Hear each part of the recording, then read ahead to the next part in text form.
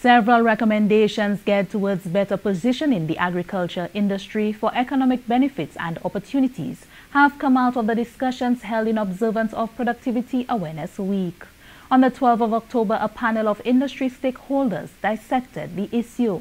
Here's Ross Daniel. Tuesday's discussion was geared towards identifying a clear path towards the rejuvenation of St. Lucia's agriculture sector. The dialogue was open and frank as the panelists dived into the realm of the agriculture industry, touching on varying topics such as food security, nutrition, and the ever-growing food import bill, to name a few. Perishables manager at Massey Stores St. Lucia, Dunstan DeMille, speaking from his perspective, noted that many challenges continue to plague the agriculture sector, particularly as it relates to food production. Farm labor is one of the biggest issues we face now. I don't know if we are aware of that. Also, we have a number of challenges when it comes to getting timely inputs, because when the farmers need a product to nourish their plants or whatnot and they don't have it, all that affects production. We had a number of crop failures. I mean, in the Babono area, although we get a lot of rain, but I'm sure you will appreciate from about May to November, we have a retarded growth of plants in that area in terms of a lot of the leafy vegetables. And that too is reflected at our stores. We also have a number of post-harvest challenges, because with pretty elasticity being as it is now, you find a lot of persons trying to harvest before the thieves come and steal the product. So sometimes the maturity stage is not optimum for the market. Chief Extension Officer in the Ministry of Agriculture, Fisheries, Food Security and Rural Development, Kemuel Jean-Baptiste, explained that in order to increase the agriculture sector's GDP contribution, increased strategic thinking, planning, partnerships and investments are necessary. Agricultural development cannot be divorced from all the other developments. There's one truth about agriculture that has to be recognized at the highest policy making level, and that is about the amount of land space that is required for production. You have export, you have agro-processing, and a number of investments opportunities that come off of agriculture, as they would say, backward and forward linkages.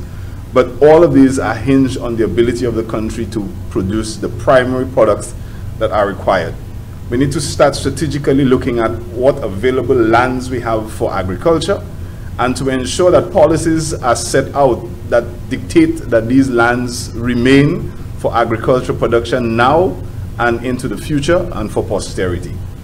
When we are able to do that, then we need to look at what sort of strategic investments that we are going to make. We've had support from Sustainable Development Department, for example, in developing a national adaptation plan. Climate change is for real. The reality of it and its impacts on agriculture is for real. And we need to ensure that agriculture is well prepared.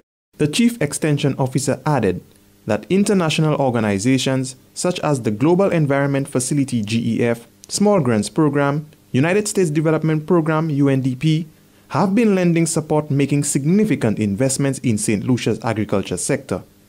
Chief Nutritionist in the Ministry of Health, Wellness and Elderly Affairs highlighted the linkages between health and agriculture. To be food and nutrition secure is to ensure that our people are healthy. Are we secure here? Food and nutrition security, there is a bit of difference. Food security entails that we have adequate calories for everybody in a country that is sufficient, that they can live their active lives. Nutrition security takes it a step further, where the food that is produced must ensure that this food is nutritious. Food security can ensure that we get adequate calories, but doesn't speak to nutrition. Nutrition security ensures that we are getting the nutrients that we need so that we can live healthy and active lives.